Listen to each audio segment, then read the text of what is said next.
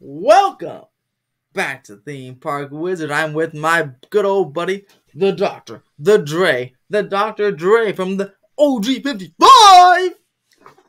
How can they find 55. you? Hey, best place to find me is going to be on Twitter. It's going to be at VashSky. Just as it's spelled right there at the bottom of my avatar right there, or camera, or whatever you want to call it. Just go ahead and type that in the Twitter. Should pop up. And as I tell people all the time, as Christine Waysons McCarthy would say, for all the robust discussion, you can head on over there and reach me. And if you want to go ahead and see me, well, it's going to be on the channel that I'm usually am on. It's going to be Orange Grove 55 on YouTube, where you can find shows like our buddy George, our Disney Family Man 23. He has his own Sister's Corner. Oh, We yeah. cover all types of entertainment news over there on Orange Nerd. We obviously cover theme parks as well, just like our esteemed wizard here, but more from a Disney perspective. And you can go ahead and find my show, which is Freshly Squeezed, your source for juicy news and info, squeezed fresh right from the Grove. Now, to commemorate the occasion, I would be remiss if I didn't play this clip for you, so, Wizard, it's all yours.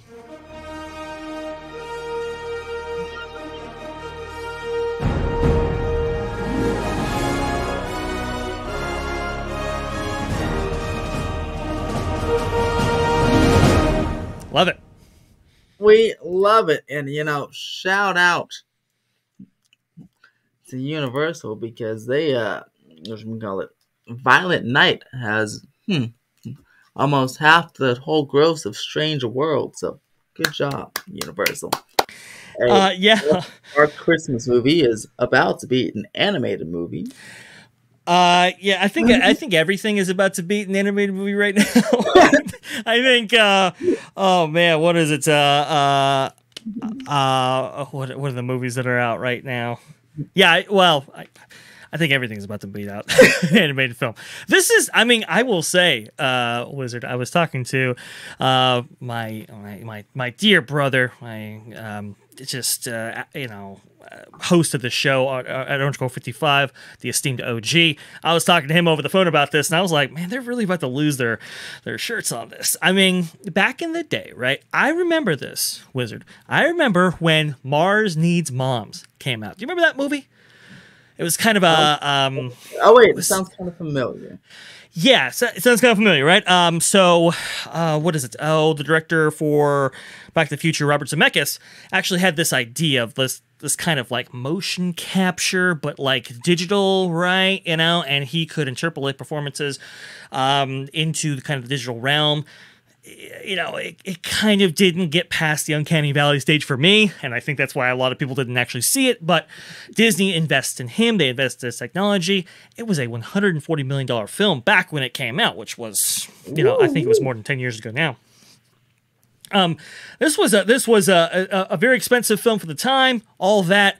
It made only $39 million at the box office. It was the biggest flop that I can really think of in terms of Hollywood, a modern day flop, and that hurt the company quite tremendously. Well, guess what, folks? This Strange World is budgeted at $180 million, and I honestly don't know if it's going to make over what Mars Needs Moms did back when that came out, and that means this might be one of the biggest flops of all time, which you're going to have to compare it to Lightyear and kind of have to see. We're going to have a box office bomb off to see which one's worse, but clearly the company's films, whether they come from Pixar or from Disney Animated Studios, are not resonating with fans or audiences. I've even heard, Wizard, people walking out of Strange World after like 10 minutes. Oh wow! Bad stuff. Bob Iger's going to really have to look at this stuff. Now, I know he approved some of these projects before when he was the head of creative under Chapek while he was still there. So this is still Iger era stuff, but he has got to wrangle this stuff in and really improve not the quality, but the connection with audiences. I think that's what's missing. Yeah, and see, this leads to because I see all over Twitter. Oh, but they didn't market it. They didn't market it. They didn't market it. I'm like, okay, well, and I even made a tweet. I said, okay, fine. Well, you people that say they didn't market it, and that's why it's bombed. Well, then the second weekend should be have a major plus, right? Because now Sure. you're telling everybody it's out, it's marketed, it's so good that that word of mouth should just boom, boom, boom. But it Should. drops 60% in the second weekend. Oh, So I don't oh, think you I can't didn't blame get the those market. numbers. Yeah, no, yeah, it dropped 60% this weekend. From a already very low number. Yes. I mean, come on, the Violent Night beat it, and Black Panther beat it, and actually several other things. But Yeah. I mean, the marketing excuse can't work anymore. People can't work because otherwise it And, would go up. and Wizards exactly right about that. When you have that big drop off from the previous week, especially when it's so low. Now it's not so out of the norm for a big drop off to occur when things are front loaded. Marvel films are notorious for this, right? Because people want to go and see them. They got to catch up with the saga. They don't want to get spoiled. They very front loaded films. They go in there first weekend. They get out, and you notice a big drop off. However, because you got that big gain on opening day weekend, it doesn't leg out maybe as much as other films, but it does more than fine. With Strange World, I was saying, man, that initial box office performance was so low. If it doesn't leg out, let's say, and get over, or if it has a 40% or more drop off, that means it's done. It's over. It's gone. 60%. That's not marketing, guys. That's a bad film. And honestly, the cinema score reflects it in this case. The cinema score for animated films for Disney has never been below an A. I don't care if it's Chicken Little. I don't care if it's Home on the Range. I don't care if it's Atlantis. Never less than an A. This is the lowest cinema score grade since they have been cinema score grading films since Beauty and the Beast. This is the lowest that studio has ever received at a B, and I think that's going to be reflective of how much legs or performance this actually has over the long haul. Disney's already said that they're putting this on Disney Plus, so they're getting out of this real fast, obviously. And I think, again, this was released as part of the previous management team, right? Kareem Daniel, I believe, and I think he saw the writing on the wall saying, it doesn't matter how much marketing I throw at this, it will never be as successful as we probably want it to be. So rather than throwing good money after bad, I'm going to save that marketing budget, keep costs down, and try to consolidate this loss, which I think that was the pragmatic strategy. Yeah, because marketing, that adds like another 100 million or so to the budget. So imagine you marketed all that thing and it still did the same box office. Woo, that'd be even worse. Yeah, just imagine that, folks. I mean, it's already a $180 million production budget. You're going to be spending, I mean, even a light marketing campaign, probably $30 million, probably. So we're up in the 200s already. Do you really want to spend more? Again, that wouldn't help your case, guys. It would make it far worse because marketing is not going to help you. It really isn't. Not with this picture. Yeah, very bad. But and I think on Disney Plus it won't do too well either. But no, it's not Encanto where it has the songs and rewatchability. Yeah, at least there you can see it for free. But man, yeah, it might be one of those things people have in the background, and then they start doing their laundry or something. It might be.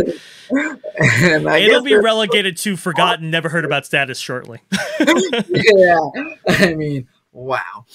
It's bad. I mean, this is, and this, look, these are big projects for the studio, right? Animated films. I mean, with a traditional live action film, I mean, they're probably in production development, probably 2-3 years on average, right, Wizard? For animated films, I mean, 4 years, 5 years, not unheard of, maybe even more. So this was a long process to get to this point. Extremely expensive to produce a film like this, especially under kind of Disney's current structure right now in terms of how it produces films and so forth. This is going to be a big loss here, and I do think even with Iger, there's going to be some changes. Oh yeah, definitely. I think maybe the heads of some divisions will be out of there. You know what I'm saying? Oh yes. Oh yes. Yeah. Yeah. Man, but yeah, but luckily, Six Flags doesn't make movies, so they can't suck at that. But they do have a holiday in the park, and I was there. Thank Right. you Right. for inviting me, Six Flags. My friends and I had a good time. For I told them, it's funny that my friends kept asking me questions, like before we got there, and then I was like, to almost every answer, I was like, well, it's Six Flags. Like, what's that mean? I'm like, you'll see. And then we went in there and had little media badges and a little s'mores kit. I did like the hot chocolate. They got a hot chocolate mug. Now in the tasting tabs, 6 tasting tabs in the mug. You can buy this currently.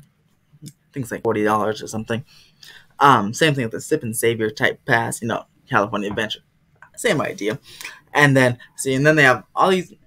Well, not food booths. So just go to the restaurants, and then they have holiday menu items on the restaurants. And then I got one thing because the rest of the menu, I'm a picky eater, so just the rest of the menu didn't look appealing to me. And so I got the barbecue brisket with cranberry sauce. Wow, so good! I cannot believe it. It was actually really good. That sounds real good. I wanted another one, and I was actually wanting to get another one until they were closed an hour early. And I was like, oh, okay, I guess I can't get that one. But it was really good. But my other friends, each one of the things they got from the same restaurant, I guess were was pretty bad. Except for one of them came with marshmallows for some reason on top of it. Didn't expect that to happen. They didn't tell her, so she took all the marshmallows off, and then she said it was pretty good. The other people, one of them said their deal was okay, and one of them didn't even finish. They took a bite, and she got the holiday brownie. I see. Which thing you think brownie would be like chocolate or something? This thing, it looked like a thing of mush. It was very weird. I like chocolate, and I wouldn't even want to touch that. And I'm like, she took a little bite, and she's like, I'm okay. Like, all right, so that was place number 1. Then we walked around the park and went to place number 2 and got soup. I think one of my friends liked the soup, and one other friend got the butterscotch soup, but should taste like tomato soup, which that probably shouldn't be happening. And she doesn't like tomato soup, so she also didn't finish that. And she gave some other friend who loves tomato soup, and yeah, we all agreed that probably shouldn't taste like tomato soup, but that's what it did. And then the other friend, you're really striking out here. Went to the other place, and what was the other place? Mac and cheese. Yeah, mac and cheese, because my friend wanted mac and cheese, and she got it. And I must say, all of the portions were very, very tiny. Like the brisket was like super, super tiny. I was like, that's why I wanted another one. But the other the mac and cheese, it was actually pretty big. It was like almost like a Panda Express type of plate like size. I was like, wow, that's pretty big. She said it was. She didn't finish it though because she said it was pretty bad. But because they gave it to her in a container, she said, "Good, take this home and fix it." So she took it home and she fixed it her own way. Oh no! Wow, this is I think Salim Basul, when he talks about these festivals and how they're going to be, bringing guests in and they're going to be so happy, not with new rides, of course, can't have new rides, but these festivals are going to be so blown away. I don't think getting a meal and having to fix it yourself was quite what he intended there. Yeah. Maybe it was, and he was just bullshitting all of us. I don't know. And then went to the last place. We went for the Frosty Elixir because we weren't sure what that was. So we went and we asked them, what's the Frosty Elixir? And, well, they said, oh, we ran out of those, so we couldn't get it. So still don't know what it is, but they ran out. I knew it wasn't late. It was kind of early in the night. It was like 7 or 8, or like 7. It closed at 9. The thing started at 5, so, I mean, I don't know how they ran out so fast. Yeah, when a restaurant closes early, and that usually signals to me, okay, this lighter attendance than expected, right? Yeah. it Wizard, when you were doing all this, was that what you were finding? Yeah, it was definitely lighter attendance. Even not just me. My group was like saying like, "Wow, there's no one here." I'm like, "Yeah, you're right. It's pretty open the walkways." I found it. I guess I was been to Six Flags so often. Well, not really, but more than them. One of them hasn't been in like 7 years, and then another one hasn't been like since like summertime. So since it was kind of like that for Wonder Woman, I was like, yeah, it seems like the average amount of people to me, but I guess it wasn't a lot of people because there was a lot of walkways. I wasn't like a Universal like today where I got bumped by people or Disney where I'm getting bumped by people. That did not happen. Yeah, that did happen. And the same type again, always at Six Flags, the same type of people. 90% of them are these groups of teenagers, and I was like, wow, I'm not used to this demographic of people. It looks so weird to me. I'm used to like adults and children and teenagers, but Six Flags, it just always seems like there's just teenagers there. I'm like, I feel like I'm in a daycare center. Wow. Yeah. But it's crazy because then they're doing it because then they started messing around with each other, like tripping each other and running. I'm like, oh gosh, I feel like I'm at a summer camp. I gotta get away from these people. And one of them was behind, like this couple was like smooching right behind us in the line. For one of them was very right the line, and here's all over each other. I'm like, oh gosh, and then wow. But yeah, the food was kind of I gave it a maybe like a C or a D. Actually, I give it a C because the brisket. The rest of the people probably would give the food an F because we didn't even none of us used all 6 of our tasting tabs. 1 because things closed early, and 2 because they just didn't like any other food. And then another person. One person has been for 7 years. One person went since last summer, and one person never been there because she's not a coaster person. But she's like, it's free and free food. I'll come with you. I'm like, cool. And she ended the night saying, oh no, it was halfway through the night. She goes, yeah, Ethan, thanks for the invite. I don't think I'll ever be coming back here again. Oh my god! What? Yeah, like did she pay to get in?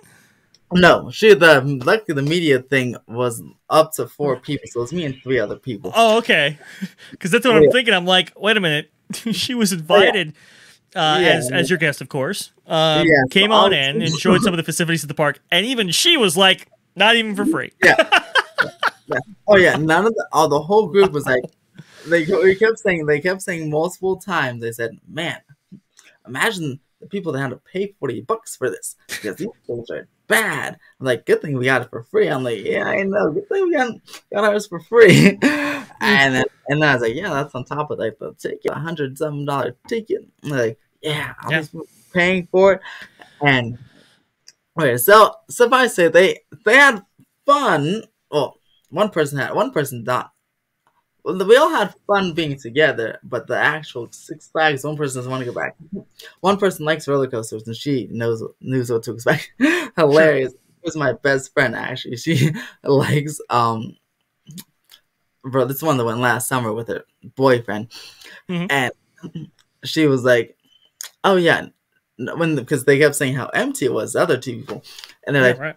"No one comes here because it's ghetto." I'm like, no, well, at least you got it. She wasn't surprised. She said, oh yeah, no one comes in because it's so ghetto. And then, but she likes the ride. And except on Wonder Woman, it's very interesting. It's the second and third person that said this. My buddy SoCal, I don't know if I told you, but my buddy SoCal Pal, PJ from SoCal Pals, he went on Wonder Woman.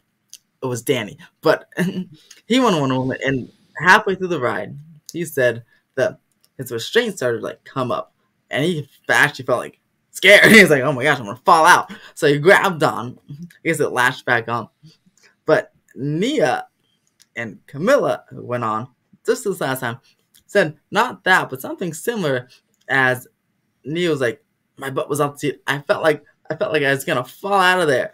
And so I was like, "Oh wow, are you okay?" She was, "Yeah," but I was grabbing on for dear life. I'm like, oh, okay. and then my other friend who doesn't want to come back said, yeah, this don't seem safe. I'm like, oh, no, I don't know. Well, that's concerning. And then several rides were, of course, closed, but not as many as on the app. Just about, I'd say maybe 7 or 8 of them were closed. Oh, but that's, I mean, come on. It's the coach capital of the world, or at least it has been at various points in its history. And the 7 or 8 rides, it's a lot. bumper cars were still closed. I think they have like 15, 16, 17 coasters or something like that, right? 20. Oh, 20 coasters. Sorry. Yeah, okay, so I'm thinking about statistics that are in my head that a little bit out of date. Sorry. 16 coasters. big ones, though. There's 4 kitty ones, so 16 major coasters. Right. Okay. That's kind of what I was thinking. Yeah. 16 major coasters. You have, 5, 7 of them. I mean, a third. That's unacceptable. Yeah, that's it was pretty crazy. And then they they have those third party little swingy rides and stuff. They launch you and then you drop into your death. Yeah. Right. Yeah. You had to sign a waiver or something. Yeah, my friends didn't know that they were, or the people who haven't been there in a while or never didn't know that those are like third party stuff. Like, you have to pay extra for those? What? That's crazy. I'm like, yeah, it's like some other thing. Like, that's so cheap. I'm like, yeah, well, some other one. And then we try to go, it's 8 p.m. and you try to go, that's another thing. They wanted to go on Crazanity. Okay. We're going to go on Crazanity, and we were going to go to the Ace of Clubs, and so pretty close, and get the food everyone wanted. And then that way, when they come off the ride, they'd meet us and we eat, right? But both things, they right at 8 p.m. Crazanity closed. Like, there were people in line, but they closed the line. And then there was no sign, but they got like, Nia was like the last person in, like the last person in there that they couldn't go on. So they were confused. And then there's a sign saying, this attraction closes 1 hour before park closing. I'm like, oh, yeah. Like, dang it. So then we walked over to the Ace of Clubs, and that's when we saw it was all dark, and then the person was cleaning, and they're like, no. When I tried to open the door, I'm like, oh, okay, so you're closed too. And then, then everywhere started closing at 8. The park closed at 9. I'm like, man, if this is Universal or Disneyland, I can walk in the line at 8:59 p.m. Still get on the ride, even if it's an hour long. So disappointing. And then, then we met up with actually Dylan from Theme Park Obsession was there with Mark. Mark, which is our friend. He goes by the Ambassador. He has Theme Park ERT as his channel. And then we walked past them at the front. And because there's one place open because we wanted to get some banana pudding, and we all walked over there to get some banana pudding. And I was talking with them. I was like, yeah, this is my first time ever at the Holiday Inn. I went to the drive-thru last in 2020, but I never went to the Holiday in the Park thing for real.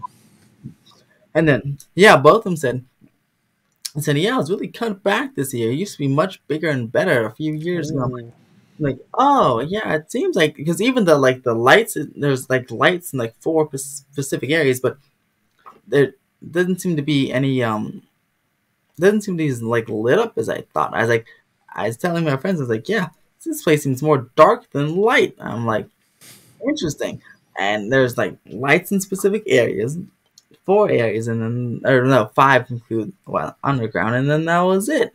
I was like, it seems like I feel like it should be more. I feel like Universal's entryway is more lit up than the entirety of Six Flags. Like, wow, that's so interesting because it's so big. You think you should wrap some lights on them. There's no real like shows or anything or entertainment. There's a snowfall that I guess on the app it said every 20 minutes, but I guess we missed it because I never saw it. But it doesn't seem like any shows or anything. So yeah, it seems like it's really cut back, or it is cut back this year. I guess that's interesting because I think Salim Basul, he touts these festivals as, oh well, we got people coming in, they're coming to these kind of special events that we have, and that's how we're generating revenue and profit and all that kind of good stuff. But then he's even containing costs on that level.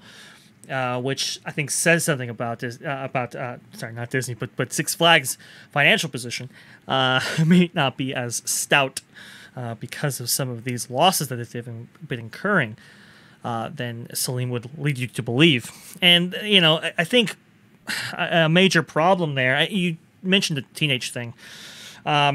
And look, I mean, let's be honest, Six Flags Magic Mountain and some of these other parks have kind of catered to teens for quite a while. And now there's this kind of change, this dynamic change that Six Flags is attempting to go through, where they're like, okay, we're going to target families, we're going to target people with, larger incomes.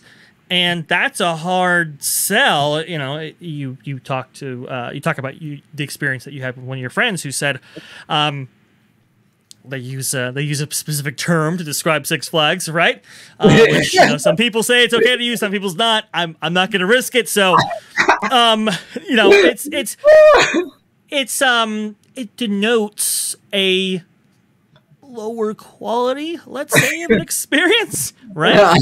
And that's kind of like the framework, right? So this obviously didn't overcome that, and so it's like, okay, well, you're pivoting away from teens who, I understand you want to have other kind of clientele there because teens, historically don't spend quite like a family of four does. I understand that for sure. But the difficulty in doing that is you have to give an experience that families actually want to go to. And now they're chasing this other demo, alienating the one they have. And so now you're kind of getting this kind of this effect where you're not making money from either side. But now you have supply chain problems, right? We've talked about that at length before on this show. Looks like they're still going through that over there, at least in Magic Mountain anyway. I will say, interesting to note, Wizard, I didn't tell you about this, but Wall Street Journal recently read an article about how Apple might be switching up its production from a certain country, right? Primarily. And switching up its supply chain in order to make both India and Vietnam bigger players in the game when it comes to the productions of their phones, tablets, electronic devices, and so forth, right? Because right now, they have they go through a company called Foxconn for their factories in that said country, and that said country, I mean, just to put this in perspective for folks. These Foxconn exports of these products that are manufactured in said country accounts for said country's 3.9% of total exports. That's a huge deal. So them looking to kind of get out of there, I think it's kind of a big signal to suppliers of all types of industry, including those that actually make parts for attractions, rides, and so forth. That okay, well, if this country's government couldn't secure their position and enable Apple to produce their phones and so forth, and even though it is big for their economy, we don't have a shot. So I think you're going to see more of these companies really kind of pulling out and kind of switching up their supply chains in order to kind of maybe not have it be so reliant on one country going forward. But that takes a lot of time. And that's kind of the trouble that we're going to see for the entire industry when it comes to parts and so forth to maintain these attractions for probably the foreseeable future, which is unfortunate. But it's sad to hear that they invest in these festivals here, omit capital expenditures for new rides, shows, and attractions. Otherwise, they go on these festivals and they even cut there, and like a lot of your party members didn't really have the best experience. That's unfortunate to see. It was free! Oh my goodness. Free! They just popped in there for free and they still couldn't even pretend that. Yeah. That's tough. Interesting too. Festival business is kind of interesting, not just at Six Flags, but it's kind of interesting from what I'm hearing at Disney as well. We obviously, Wizard, that Disney California Adventure Park has its holiday festival program where they have certain booths very similar to their Food and Wine program, where they have certain booths along the performance corridor and other areas where they sell limited time items, right? I've heard those booths aren't nearly as the lines for them aren't nearly as long as they had been in previous years.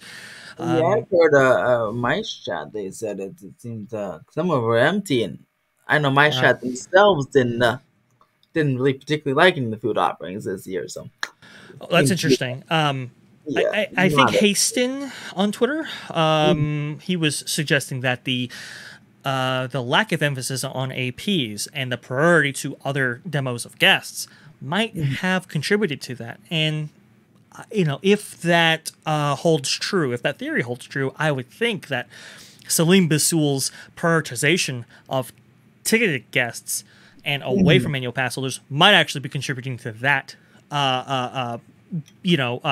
change in mindset regarding those festivals as well, in terms of the lines and so forth. It might be contributing to Six Flags in a similar way, but obviously more exaggerated. Yeah. Oh, and speaking of that, actually, I remember we were standing in line at the first place. Like we stood like for I'd say at least 15 minutes. It wasn't a long line, but we're sitting in 15 minutes in one spot without moving. Like to the point where everybody in line is questioning why we're not moving. Like everybody. I was like, wow. I was like, yeah, good point. We have because we were talking. Then I was like, yeah, we have not moved in this spot. There's 3 people working. That's 3 people, and like the whole thing, it seemed like on like the cooking or whatever they're doing, and Okay. then person, 2 people were, you know, checking people out. Yeah, we were not moving. Then we started moving a little bit. But I was like, wow, yeah, we were just not moving. I was like, then, um, then well, same person said they didn't want to go back. Plus someone else in line was like, yeah, they should hire more staff here. I'm like, they're a little bit short staff. And I was like, and they're like, yeah, that's why we're not moving. I'm like, yeah, probably because there's 3 people in this whole thing. But I was like, wow, crazy. Also, Six Flags, separate, kind of semi-related. I saw someone posted on the app that on New Year's Eve you're only open till 9 p.m. That's crazy. You better be open till midnight. Who's gonna be open till 9 p.m. on New Year's Eve? That's ridiculous. Really? 9 p.m. on New Year's? Who would want to go there?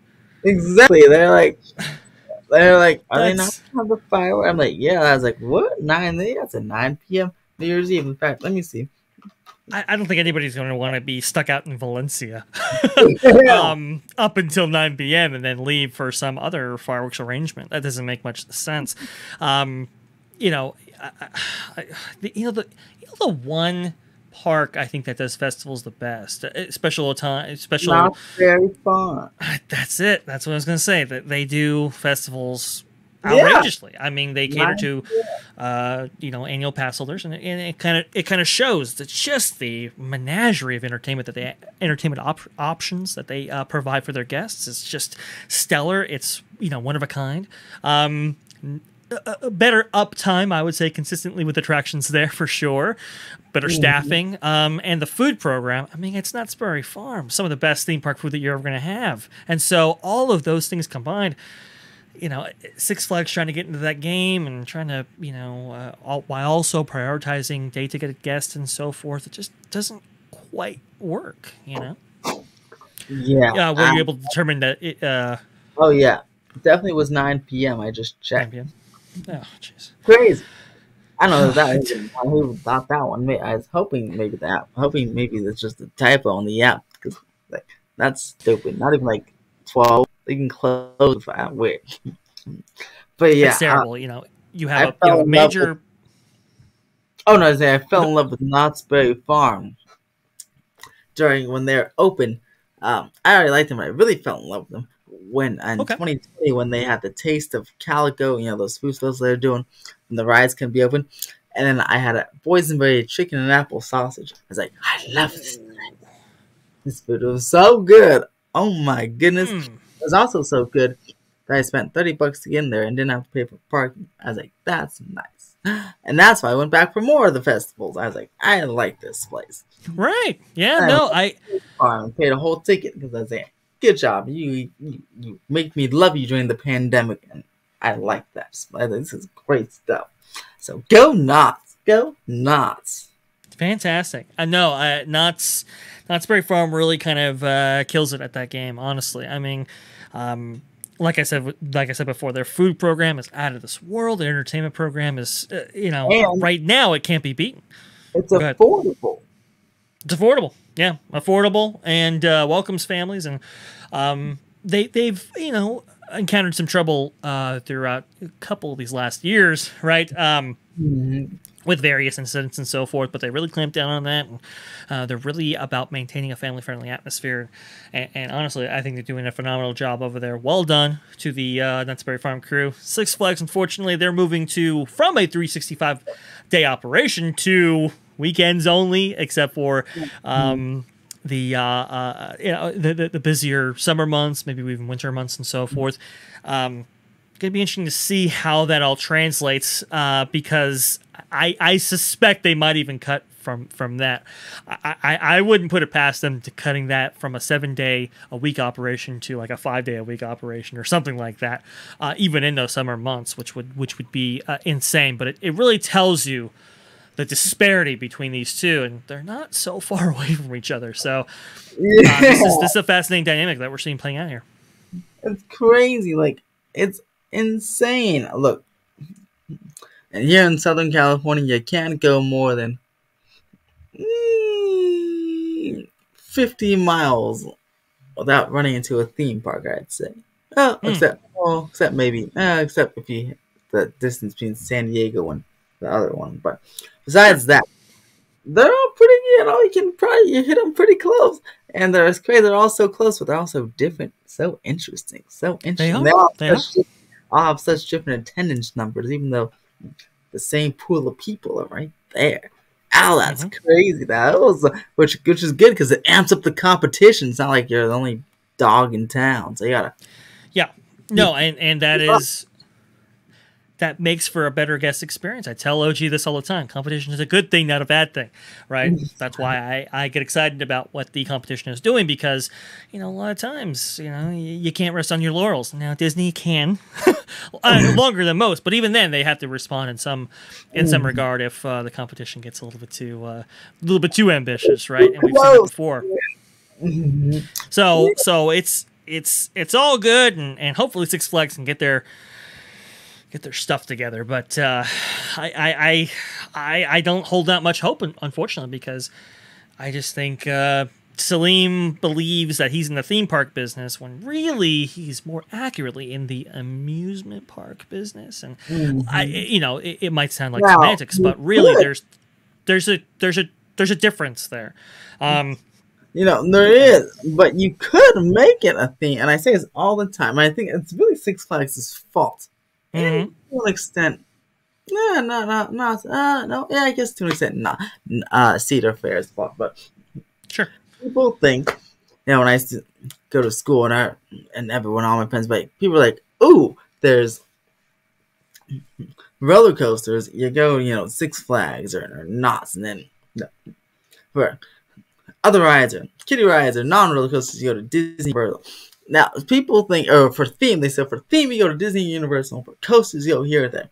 I don't think it has to be. Well, I know it doesn't have to be. They're so separate like that. If you look at other theme parks around the world, like Europa Park has some greatly themed mega coasters, but really themed. Phantasialand, right, has Nemesis, right, which is being torn apart, but still cool. It's an inverted coaster, and it's like Batman at the Six Flags parks for people who don't know. But or like Silver Bullet, Knott's Berry Farm. But they had inverted coaster, and all of it, I think Phantasialand is so kind of creative because they, like SeaWorld, funny enough, have like this height limit. So they have to build everything kind of in trenches and kind of like lateral. Right. But that will stop them. I mean, wow. This thing went through trenches, rocks. This had a loop over a rock. And they even themed the track to make it look weathered, like it was white, but they painted made it look weathered and rusted. Wow! It looked so. I was like, wow, this is a themed track on a B&M inverted coaster. All right, Terran is a great example. Terran, yep. thing is there's a launch coaster that's layered upon layered, and just, you're racing through this ultra themed village. I mean, that thing, these two are better themed than some, Disney and Universal coasters. They're so True. good, you know. And so that's why this notion that big roller coasters, you can't theme them. That's only for dark rides and family coasts. You can theme them if you really put enough effort, and you can do a good job. I don't know how much it costs, but you can do a good job if you put in effort. And those look gorgeous. I want to visit them just to see that alone, like the rock work and it makes the coaster experience even more exciting if you're going through trenches and waterfalls and all that cool stuff. So I say if Six Flags or anything, but just tried that, even for just one coaster, I'm sure they'd pull in a lot more people. Just because they'll be like, whoa, look at this, I actually spent some money on this thing. I don't necessarily disagree, but it's it's tough because Six Flags has been poorly managed. It kind of forever, right? It was kind of an independent park. It was Magic Mountain. That's what it was. And then it was actually acquired by the Six Flags brand. Obviously went through the Time Warner phase and so forth, right? It really has been mismanaged over the years, and they obviously the 90s was the roller coaster wars, right? So they really kind of leaned into that and went thrill junkie chasing while the theme and everything took a kind of a back seat. It's no better personified in Scream, a B&M, I believe, suspended coaster, right? Right over a parking lot. Floorless. Yeah. What was that? Floorless coaster. Floorless, yeah, floorless. Right over, there's parking spaces on the support. I'm like, come on now. They put it right over the parking lot. Didn't even get rid of the white lines. I mean, it's atrocious. It's tragic and deserves so much better. And but that's one of the ways they do it, right? They have limited capital expenditure where it's like, we're just going to get the bare metal coaster. We're going to spend $10 to $15 to $20 million per attraction, and that's it. That's as far as we're going. And it's really kind of unfortunate because you see it work in other countries. You see it work in Europe, for example, right? Fantasyland and so forth.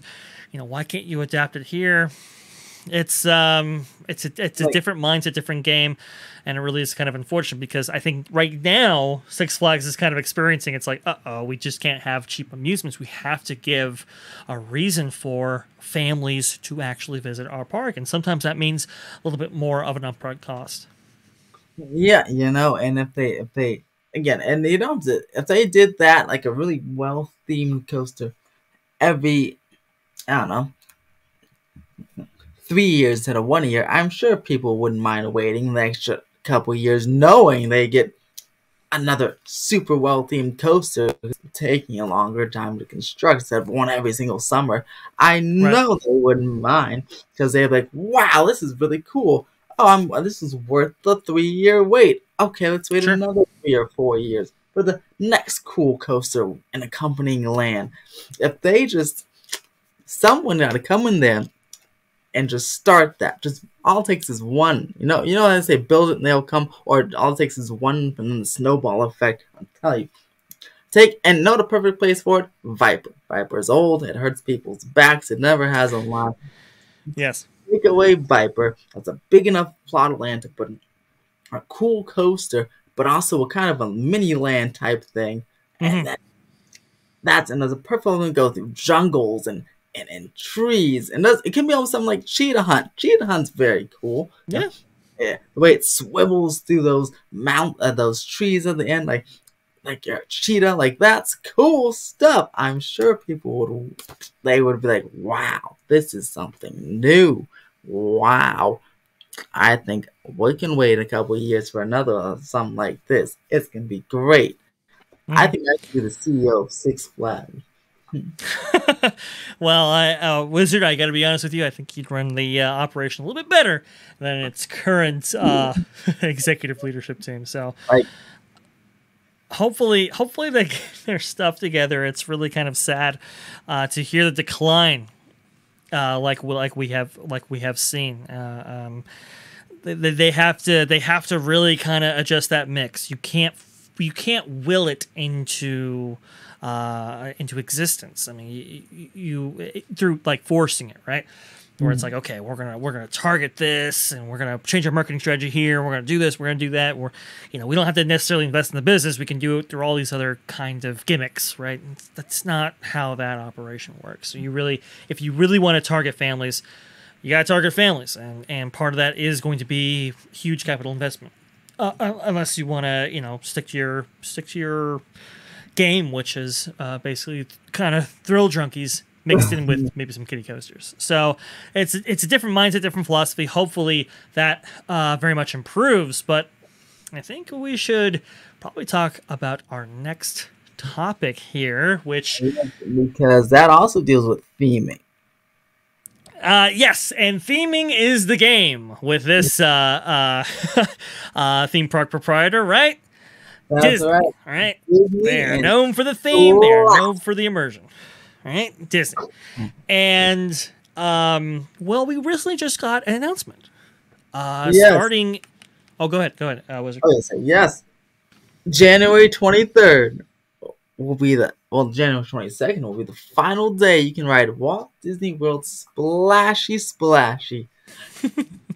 Now, we need some kind of somber, sad drop for that. I hope you have one. Oh, you know what? I don't. No. OG has the one where it's like the small, like the violin, playing. Yes, that's the one. But I don't. I should have actually gotten that before the show. We're going to be talking about. We're going to be talking about the loss of Splash Mountain. Well, the soul of Splash Mountain can join maybe the other souls, at least at Disneyland, the one next door here. Oh, right? The bell tolls for the original Splash Mountain there.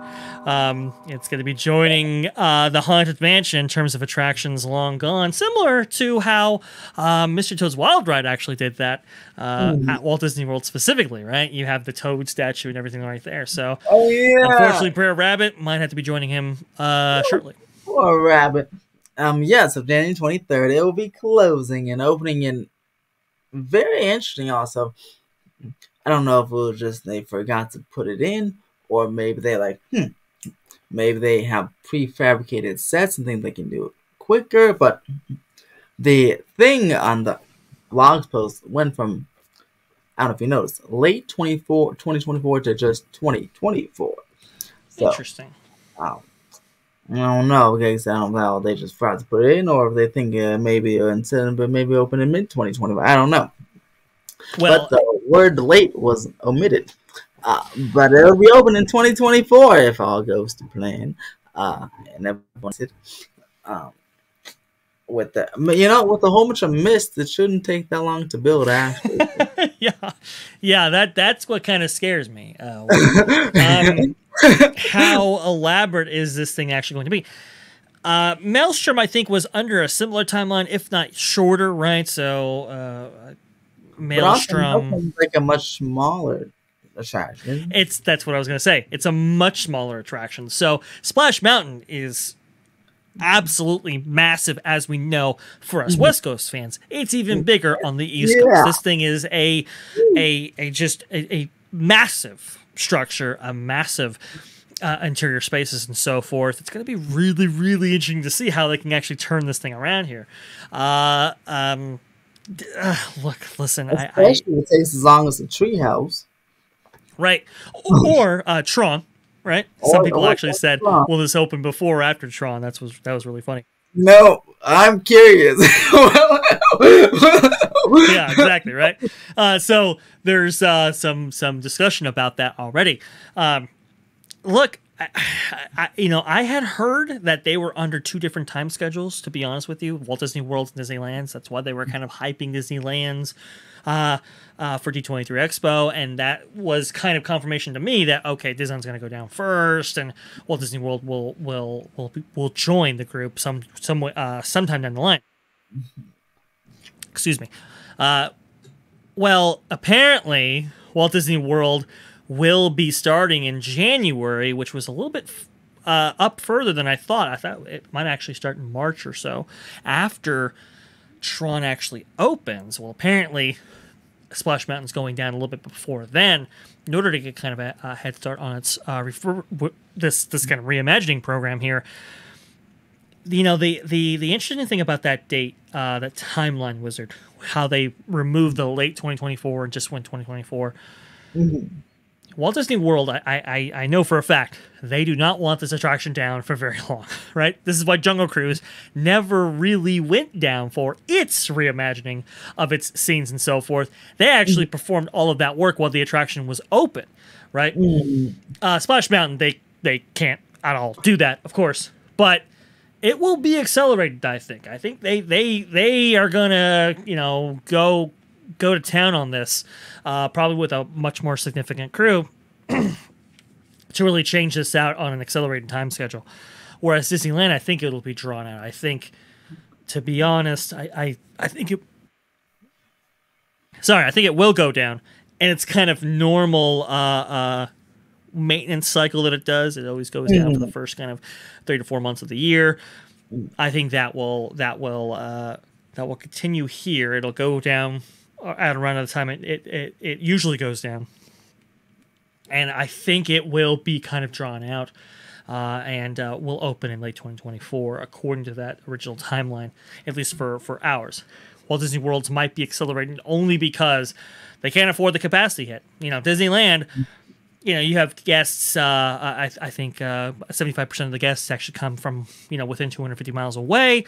You know that when you take a ride down, hey, don't worry, everybody understands. They'll be back. It's all good. Well, Disney World, you have, you know, vacationers who that's their once in a lifetime trip, and well, they want to go on Splash Mountain when they're actually down there. I know I was looking forward to it myself when I was, you know, when as we're planning our trip to go with George and OG.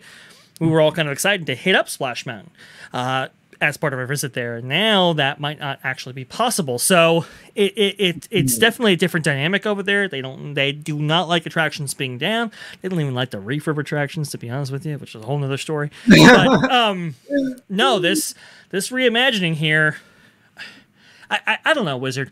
You know, they released a piece of concept art. What do you think about all this? Well, let's see, the piece of concept art, I was glad to see it wasn't a mist. I have the image here if you want to bring it up, Wizard. Oh, yes, there is. Boom. Glad there's critters still involved. It looks like, what was that? Looks like the first scene after the Slip and Falls attraction. Yeah, and I think another Tiana animatronic in there. But then there's a whole bunch of, I mean, there's some lush landscape. I hope the back isn't. Now I see a little fireflies. Are those? That must be projections, huh? Those fireflies. They could be the effect that Pirates of the Caribbean uses. So, you obviously know the grotto scene for Pirates of the Caribbean where they had those fireflies in there. It's basically just a very small, tiny little light bulb on the end of a wire kind of sticking up, and then there's a fan that blows on it, and that's what gives the effect of it kind of flying and bouncing around and so forth. And I think it's got a dimmer function as well. It might be that, at least in the foreground, but in the background, I wouldn't doubt if it's actually projections in order to give that kind of layer of depth. Which my buddy Proud Rabbit right over there. Yes, it's a. So every time I go past him, I'll be like, "What's up, Fire Rabbit?" I don't forget.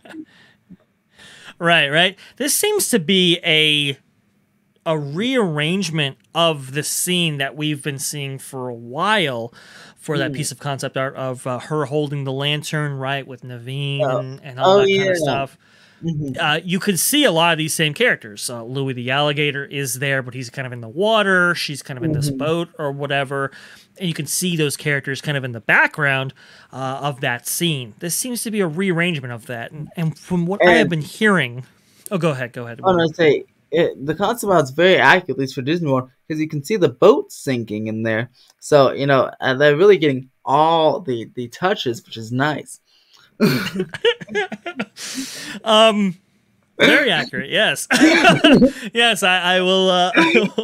I will. Yeah, that's pretty good. That's pretty good attention to detail by the Imagineers. Really getting that, The props. really real guest experience, translating that beautifully. No, I have heard that these projects, there will be overlap in terms of concepts and so forth. They're obviously they will use similar audio animatronics for each one and so forth, but because these are kind of different in the structures of these attractions, like the original Splash Mountain was, while there might be some carryover, they will have their unique differences as well. And I think it's reflected here versus the concept artwork that we're getting. Also, too, this could just be, which I've theorized this for a while, they themselves are developing these plans and so forth and outlining this whole thing as they're showing the stuff off to the public. Right? So they're working on it themselves, and it's like, oh, okay, now we can throw this out here. Right? It doesn't seem to be the most savvy group, let's say, where they have all the ducks in a row before they actually show them off. We obviously understand that, like, the original concept artwork that was put out back in the just before summer of 2020 showed a very, very different iteration of this attraction, obviously from the exterior, right, than what we're actually getting. So we know that these things are developing as they're going along here. They're figuring it out. And I think now they have a kind of a real kind of there's a finalization here in terms of these plans. Oh, I hope so. I don't know. Next month. Even with this artwork here, I'm looking at it right now, it's definitely intriguing. I think it will be a kind of a beautiful setting here, but I don't know if it's super exciting, if that makes sense. Like it's like, it's not something where I look at it and I go, oh, I gotta ride that right now. It's something I look at and I go, that'll be an interesting thing to see as I'm experiencing other attractions. I'll go on Splash Mountain, and this will be one of them. I don't know. It just I guess the call to action for me is not there, and that's significant because you want people to book vacations based on what they're actually seeing here. And so, if I'm not super enthused about it, again, this is a big. There. Yeah. Oh, yeah. Exactly. So I did there. Yeah. She's a great. She's got a great vlogger. I'm actually a big fan, but in this case, it is correct. I'm not necessarily super enthused, right? As opposed to enthused for super enthused. I'm not super enthused about this. And that, like I said, that's significant. You want people to book vacation packages. You want people to spend big money to actually go see this thing, especially with, Epic Universe on the horizon and so forth. I just don't think it's there. But Wizard, what's your take on all this? I look at it and it looks like Splash Mountain, so it looks pretty exciting to me. Because I'm like, hey, look, there's Briar Rabbit, and I wouldn't book a vacation for it, but I'll certainly go to see my Briar Rabbit. It's like Briar Rabbit. New human friend named Tiana. Because look, the trees, that's Splash Mountain, and there's some fireflies in there, but if you have fireflies at this Splash Mountain, it'll be the same thing. Right, and there's already a gator in there. So it's like Splash Mountain with a Tiana animatronic. And so I'm sure the inside will look great. I bet you won't look any too different. And it looks like it here. It looks the same stuff. Which looks like maybe that's will open in early 2024, mid 2024. It won't be too different than the rest. They had to reprogram an animatronic, switch them all around, fix some lighting, and then that's it, I guess. I don't know. Yeah, it doesn't seem super ambitious, right? And there are so many great audio animatronic characters that are part of not just Walt Disney World Splash Mountain, but really at Disneyland Splash Mountain, because a lot of those were reused from Mark Davis's original America Sings attraction. he worked on as part of the bicentennial celebration that Disney engaged in back then. So to see a lack of audio animatronics is concerning, obviously, because I'd love for them to utilize as many of those original audio animatronics as possible in order to keep and maintain that history, but it doesn't seem that that's going to be necessarily possible here for one reason or another. Also, too, we see a new interpretation of Tiana. I believe we've seen this concept for her before. I believe she was one of the this particular version of Tiana was part of the concept renderings that they showed off at D23 Expo. So no surprise here, but again, it's a Tiana that we've never seen before. This is a new story. What do you think of that, Wizard? I mean, I've been having this conversation with OG on the channel for a long time now. There's this kind of gap in terms of expectations of what people kind of expect from a Princess and the Frog attraction and the Tiana attraction that we're actually getting. What do you have to say about that? I'm gonna need some good music. I was looking for my original. I mean, my Tiana Princess and the Frog music. So this original stuff better be good. And Wizard's correct on that. But go ahead. Yeah, man, it's a good story. Again, the friends on the other side. I wish we could have that going up the hill. That's a good story. I don't know about the new one. I don't know anything about it, so I don't know. I wish I used the old one, but the new one, I guess it's good. No matter what the story is, this is always gonna be. Joe Rohde did a great job of converting Tower of Terror to Guardians of the Galaxy. Sure. You can only see the only Tower of Terror remnants here are the homage and the Monsters After Dark and the building shape. You can see, oh yeah, it looks like Tower of Terror. Right. The rest of it is, and maybe the boiler room, but the rest of it's like, wow, this is like a brand new thing. Like, whoa, there's no shadow. I feel like people don't go in and be like, oh, this is Tower of Terror. They're like, oh my gosh, it's Guardians of the Galaxy. No. Sure. Here, I feel like even the ride vehicles in Tower of Terror or Guardians are the same, but they themed them a little better. Yeah. Immediately from the mountain itself, you're gonna be like, oh, this looks so much like Splash Mountain. Splash Mountain would have cast a big shadow over it. That no matter what the story of this is gonna be, that you're mentally ingrained to think, oh, this is Splash Mountain. But the exterior of Guardians of the Galaxy is so different from the Tower of Terror version. You don't think, hey, unless you obviously been here before, or that's like your favorite ride ever, and be like, oh, this is Tower of Terror. You're like, oh wait, no, this is Guardians of the Galaxy. It has its own identity. This one just doesn't have its own identity. So even the story is amazing, it still looks like Splash Mountain. I mean, the boats are exactly the same. You're in a log. So to me, I keep thinking it's like almost. It's funny. It's like instead of like the Adventureland Treehouse inspired by the Swiss Family Robinson, this is like Splash Mountain inspired by Tiana or something. I don't know. Yeah, no, it definitely kind of feels like that for sure. Splash Mountain inspired by Tiana. I mean, there's a great Princess and the Frog attraction somewhere. Like in some parallel universe, it exists and it's fantastic. This isn't it, to be honest. I mean, you're going to have people who are going in there thinking, oh, we're going to see Dr. Facilier, we're going to see Ray the Firefly, we're going to see all these different things. This is going to be absolutely phenomenal. And, yeah, exactly, right? But this is a sequel attraction. You can't have those characters. You can't tell those stories, and you can't remember those moments that you remember that you are looking to see from the film. It's interesting. On OG 55 on the channel that I'm, like I said, that I co-host with the esteemed OG, for sure. We had on a guest. Her name was Ashton the Slytherin, and wonderful girl, wonderful gal. Can't wait to have her back on to talk about some of these things for sure, because we had to have an update video immediately on some of this stuff, because one of the topics that we discussed with her appearance was the topic of this kind of Splash Mountain redo.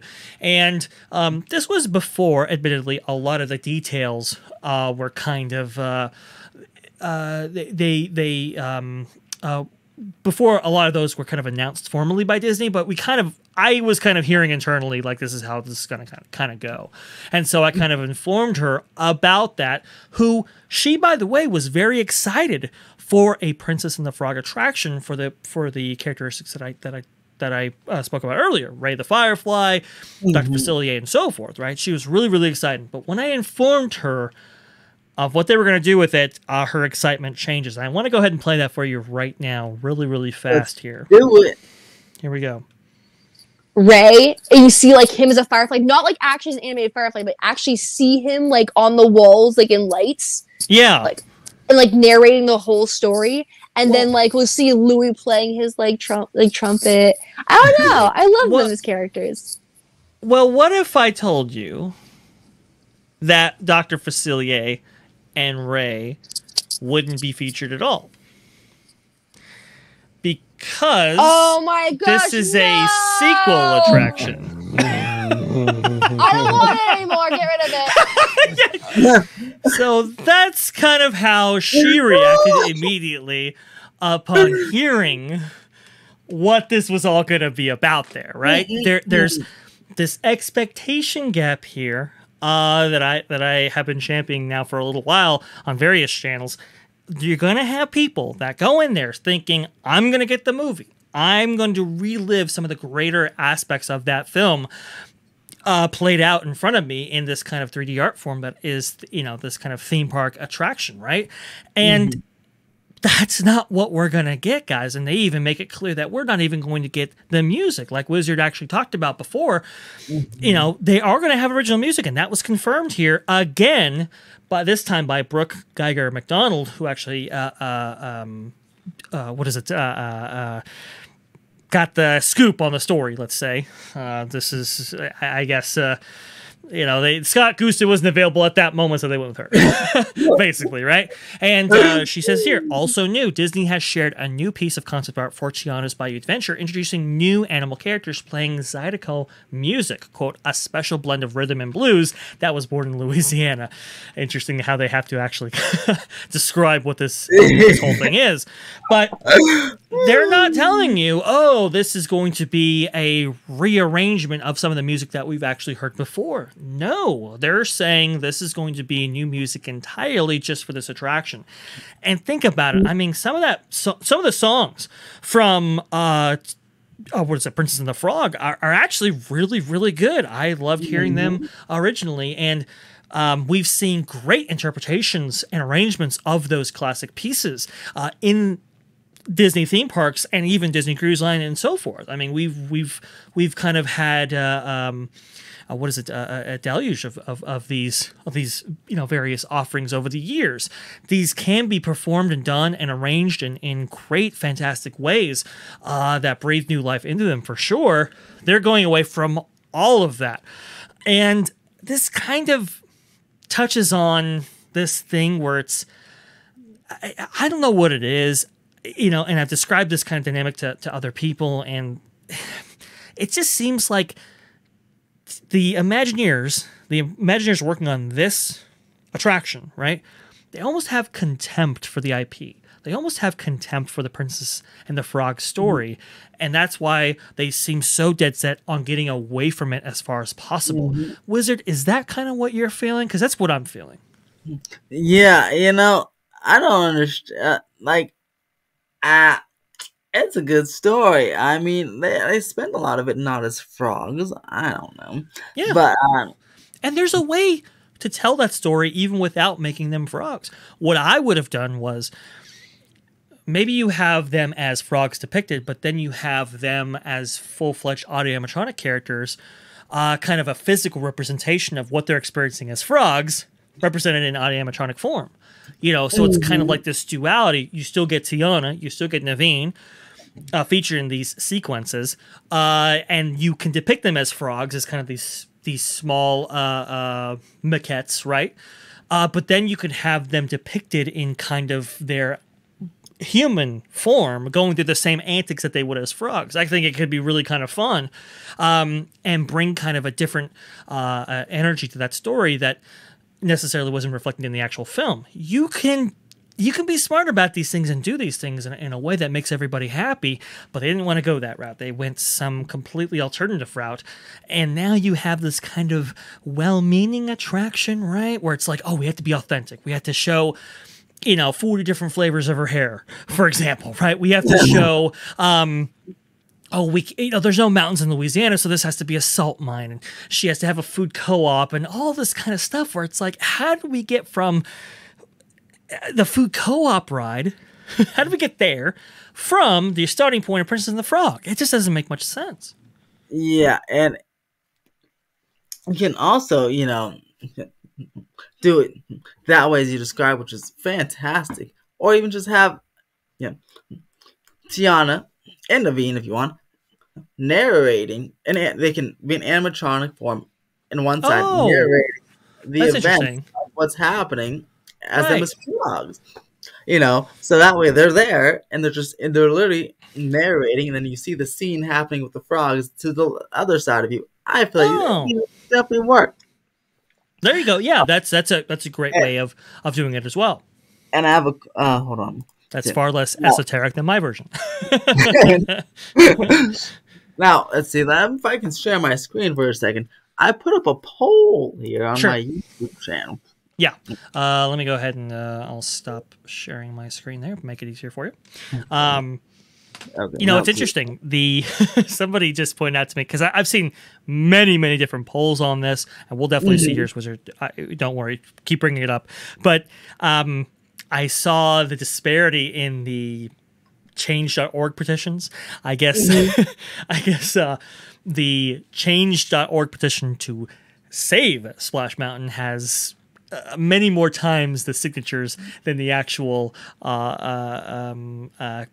change.org petition to change Splash Mountain. So I thought that was very, very interesting. Go ahead, your poll. And that reflects kind of this one. It's only a sample size of 129 votes on my YouTube channel, which is the subscribers kind of come from all over the place, Universal people, Disney people. Of course. But out of 129 votes, 53% of them said they want Splash to stay. 29% said, heck yeah, I can't wait. 10% don't care, and 8% want to see more concept art. But that's a pretty big lead over I can't wait. And then, so if you combine all these, let's see, 71% are not saying, heck yeah, I can't wait. You know what I'm saying? 10% right. 8% are like, I'm not sure. And the majority of them, of the 129, want it to stay. Concerning. You have these petitions, I guess, and you have 94,000 people who have signed the petition to actually keep Splash Mountain, and only 21,000 to actually change Splash Mountain. That's a big disparity there, and this is kind of what we're seeing across the board. It doesn't matter where you go, whether it's my chat or other... Except for maybe Diz Twitter. Well, no, even in Diz Twitter, though. I mean, there are multiple polls, even on Diz Twitter, that are suggesting that people want Splash Mountain to remain. Now, you can argue about the veracity of those polls and so forth. I get it. Look, I mean, it's not Elon Musk doing it, let's say, right? Yeah. Which has a larger sample size and so forth, and there's all kinds of notions with that. But we're seeing this across the board, and it doesn't matter what venue, whether it's on Twitter, whether it's on these websites and so forth. We're seeing overwhelming support still for Splash Mountain, even in the face of all the controversy that's alleged to have been connected to it. And I can't rack my mind around it, Wizard. We're going to spend hundreds of millions of dollars to redo a ride that people don't want to see actually change. At least that's a popular position as far as I can tell from my vantage point right here. And we're not going to add a single guest's worth of capacity to this attraction. It is going to be the same exact attraction as it was before. And my question is, when you have a business like Disney that is so, let's say, CapEx constrained, I'll put it like that. Why on earth are we spending the amount of money it's going to take to actually do this and do this properly? Which I have heard that it's going to have a decent budget here. Why do it at all? Why do this? This doesn't make any sense. Yeah, I can't wrap my head around it. I'd rather, again, Tiana get her own attraction. Right. Won't be compared to anything or have a shadow cast over it. And then, Yes. and then you still spend money to upgrade a Splash Mountain to just fix everything that may be broken in there. Right. But yeah, I don't know. It's so confusing. But And these are.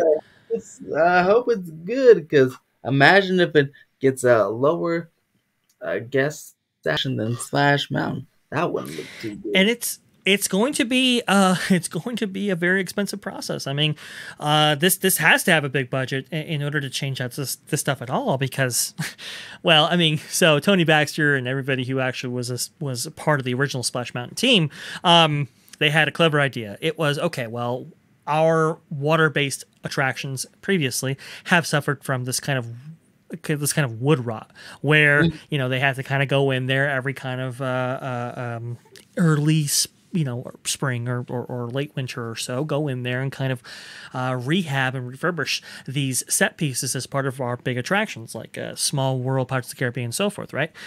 And so it's like, okay, well, in order to prevent that, let's go ahead and make everything out of concrete so that we don't have this wood rot issue.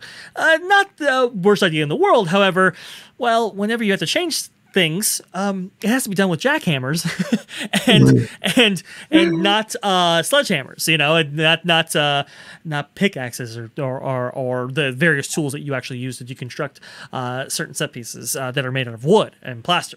So because of that, this is going to be expensive just on that basis alone.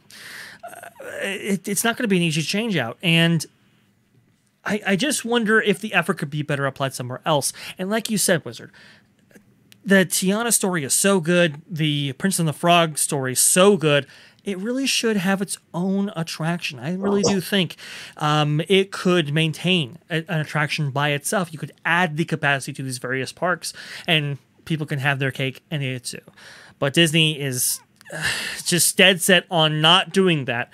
And to me, it's just like, how much money are we going to throw at this to attempt to be this kind of, I don't know, Southern California minded good neighbor, as Bob Iger kind of iterated at this this town hall recently that he had. It just doesn't quite make sense to me. Yeah, very strange. We'll have to see. I guess we'll have to see in just a couple of short years. Wow, it's gonna be quite interesting. Yeah. Mr. Dre, it was great to have you on. Absolutely. Thank you so much, Wizard. Everyone find you again. Thank you. The best place to find me is going to be at Vashguy on Twitter. It's right down there, just like it's spelled. Go ahead and type it in, and I should pop up prominently, hopefully. Last time I checked, still popped up, still good. So we're good there.